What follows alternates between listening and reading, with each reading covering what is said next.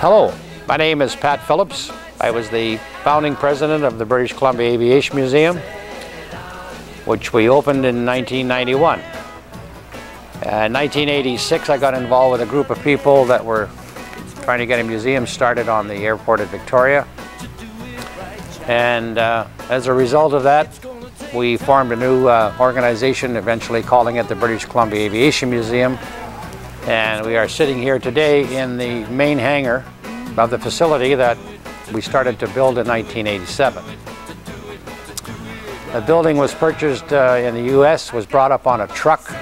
I believe it was $50,000. We had an Expo Legacy grant to get us started of $120,000. We purchased the building, and unfortunately it was the wettest year in history, so we had a bit of a bog around here, but we got started in the beginning of 1987, and one of the first things that went awry was that there was a security change in the airports across Canada. They were raised to a level 1, so we had to get a gate guardian on the gate for every time that we opened the gate, so somebody had to be here for 8 hours or the whole time that the building was under construction. Luckily, a former Wellington pilot, Jack Ferguson, who was a vet, retired, came and asked if he could help out. He ended up standing at that gate for the whole 8 months until we got this thing up. And it turned out that Jack had spent 3 years in Stalag 3 and actually worked on one of the tunnels, so that was kind of interesting. The building itself is pretty straightforward. It's an engineered structure, 100 by 150, steel girder. We got it about, we just got started, of course, getting our foundations dug, getting that all laid up by a friend, our friend Jim McLaren from the Victoria Flying Club, who was also a builder, volunteered to build this for us. And as we got our foundations ready to pour, we found out from the government that as a result of a collapse of a building in Vancouver, I think it was the Save-On Foods building collapsed, the roof caved in.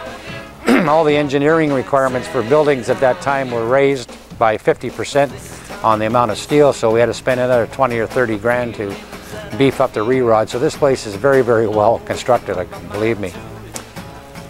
One of the things that happened pretty much at the beginning when we started to build it, as I said, it was 150 by 100, which gives you roughly 15,000 square feet.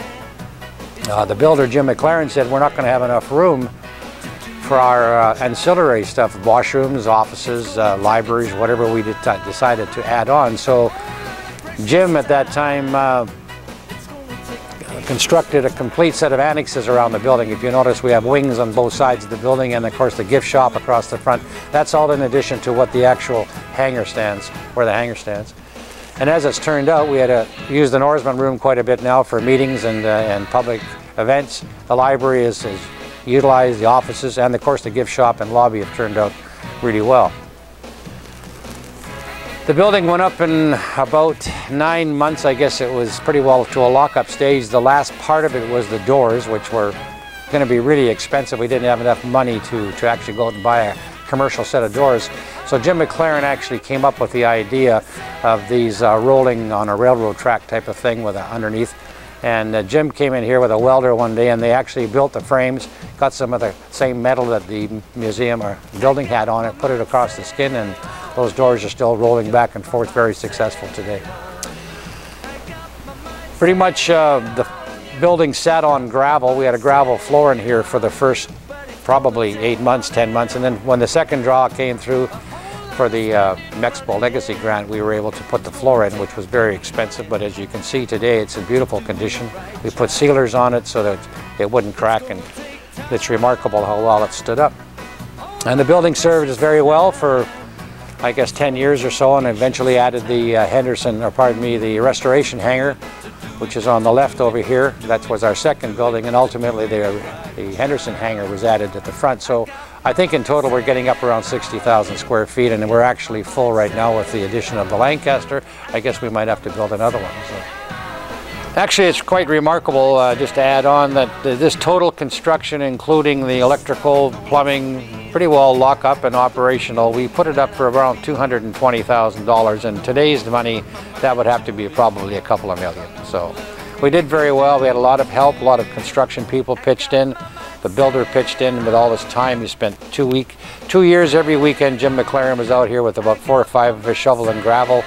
And basically this whole construction job was done by about 4 or 5 people. And it's remarkable when it's turned out as well as it has. So great.